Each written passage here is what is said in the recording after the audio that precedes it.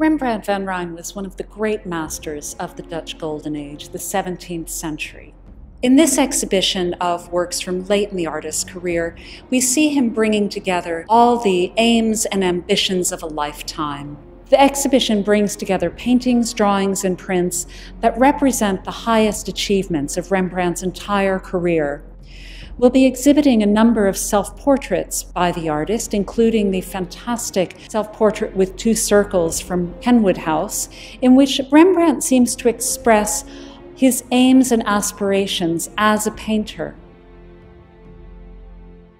The exhibition will include many of Rembrandt's most iconic works, for example, the Syndics from the Rijksmuseum in Amsterdam, but also works that haven't been seen before in this country. For example, The Conspiracy of the Batavians under Claudius Civilis, which is coming to us from Stockholm. Throughout his career, Rembrandt pushed the boundaries of what was possible with artistic technique, not just in painting, but also in drawings and prints. For example, in The Three Crosses, Rembrandt uses the dry point technique with incredible expressive power, something that no artist had done before. And there are also incredibly beautiful drawings. For example, the drawing of a young woman sleeping looks absolutely modern in its simplicity and directness.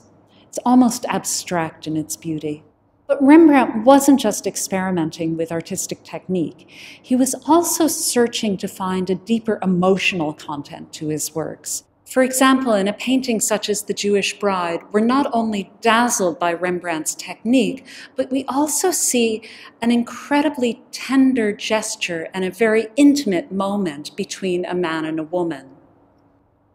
It's a fine example of how Rembrandt really looked to get to the emotional core of his subjects, whether they were portraits or historical scenes.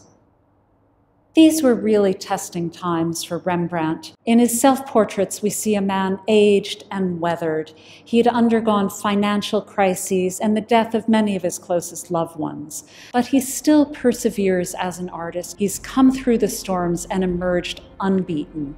These really are the finest works of Rembrandt's career.